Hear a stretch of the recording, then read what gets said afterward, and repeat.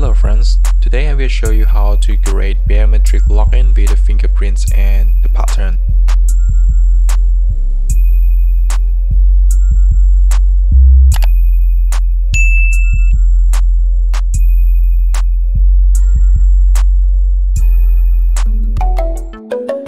In this Android project, I'm going to use a Java as the main language. And now let's name the project. Okay, so in here I'm going to choose the Java and we're going to click finish. Okay, wait, why this page is not going to change here?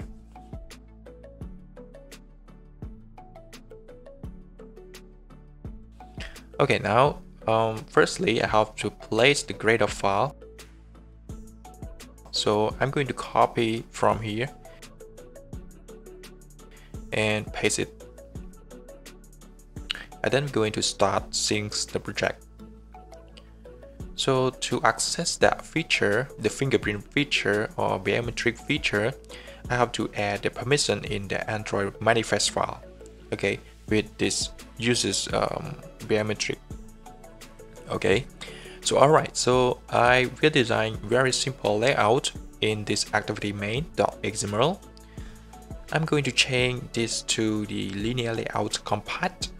And I'm going to set the orientation and the gravity to the center so that all the children in this section is going to place in the center screen device. And I'm going to insert the image view for decoration with the fingerprint icon. So in here I'm going to create a vector asset which is located in the drawable file, and I'm going to search for it. Fingerprint. Okay, in here I'm going to remove the suffix name and I'm going to change the size to the 96, and about the color I'm going to change it to the blue for look a better one. Okay, so we can use that now.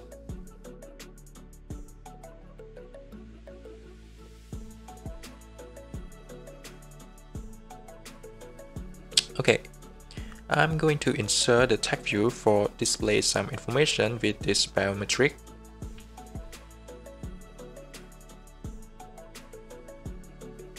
And then I will insert two buttons. One is for demonstrate how login only the fingerprint.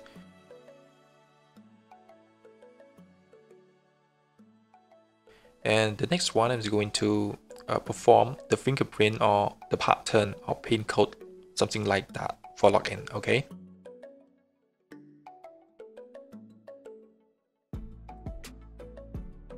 the important thing in here are the ID. Okay, remember the tag view ID and these two button ID.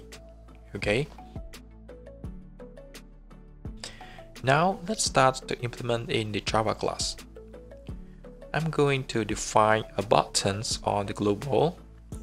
That's because we easily to use it in another methods later on. So let's find those ID. Then I'm going to pass the reference each of it. Okay. For this, we will create a new method to handle with the checking the biometric if the support device or there is no hardware sensor or something like that. To check that, we'll instance the Biometric Manager class to make sure you import that from the Android X. Okay.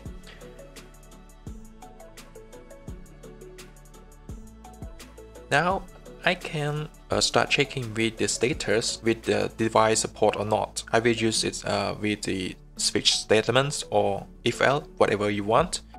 So I'm going to start calling can authenticate. And this actually we have the overloading methods.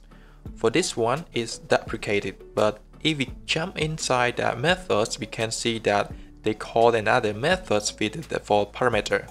Anyway, don't care about that, it's just an API. Okay, so I'm going to choose the methods with the parameter 1 with the bitwise or strong and the weak one. Okay, so first I will check when the sensor or the fingerprint is fine. Then I'm going to set the string information that I will create now, okay? And this info string I will display with the text view info that I have reserved in the XML file. Remember, I have placed some ID on that control on that text view, okay? So don't forget put the break statement.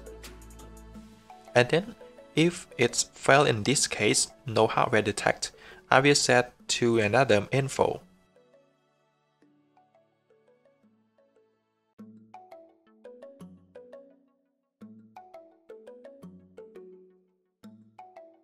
I'm going to copy and paste it, just change the enum value only, okay?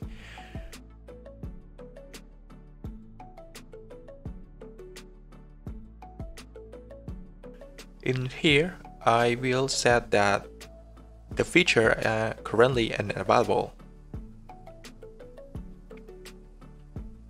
The last one, we detect that if the user didn't set any security such as a fingerprint pattern or pin code, something like that, we would let them know about that thing, okay?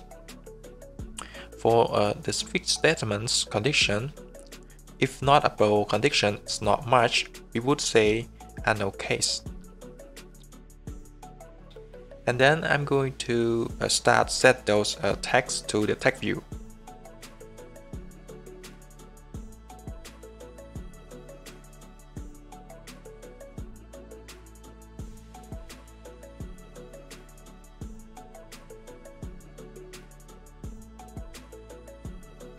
Alright, so additionally, we know those status, so we can set a disable or enable button easily. Our first button, we will do the action only the fingerprint, so I'm going to set it based on the parameter. For the fingerprint or a pin button, I will set it always true. Now we can call that methods and use in here. For the success, I will set into true, and all of those I'm going to set to false only, okay?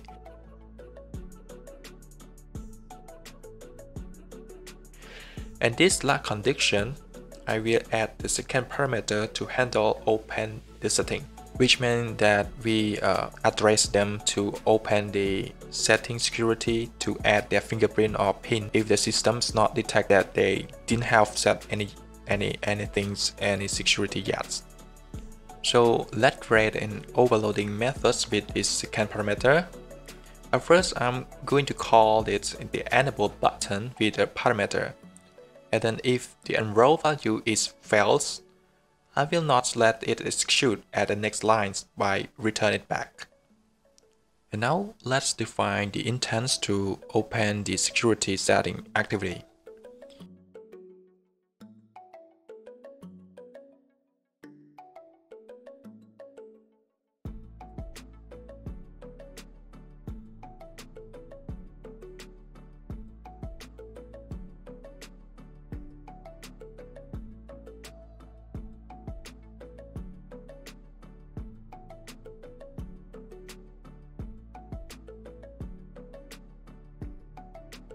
Okay, now let's do on the callback action when we make the authentication.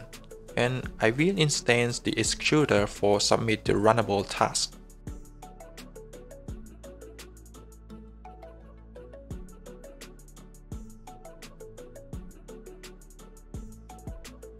Then I instance the biometric prompts with the first parameter is the activity, and the second is the executor, and the last one is the callback authenticated.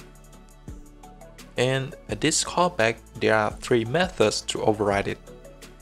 Okay, I'm going to remove these things.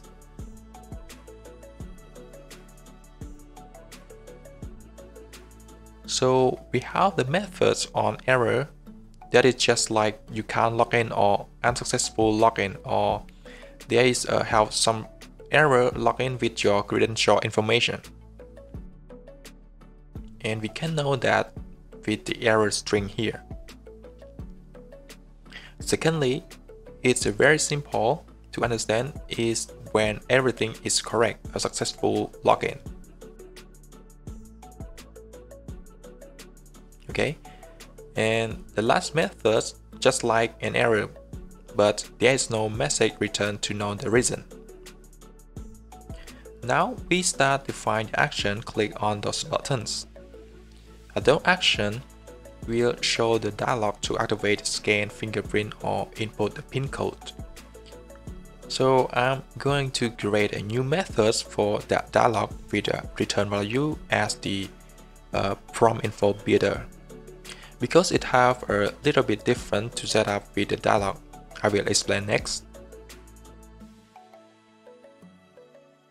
The dialog has the title and the title with the bold text.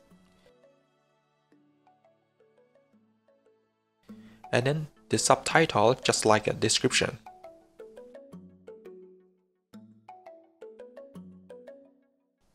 Okay, let's start define the button lock and fingerprint or PIN with the click listener.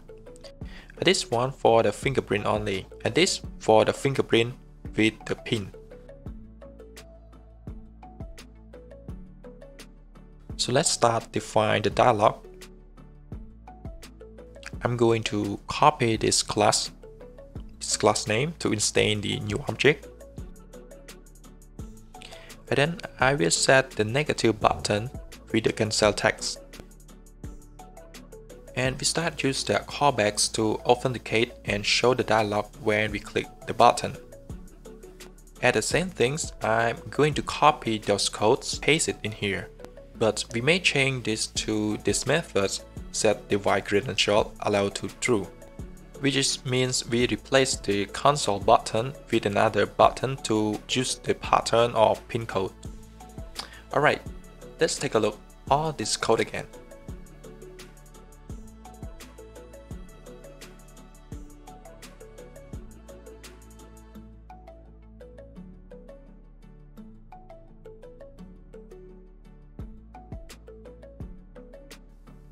Okay, so now let's test the application. Okay, we can see the text information show here. It means that our device sensor is working fine. And I'm going to try this green button first. Okay, the prompt dialog is open up to confirm about the credential data. The fingerprint is recognized and invoke the callback methods on success as the toast message show. If I touch outside the dialog, it's going to invoke the on error callback.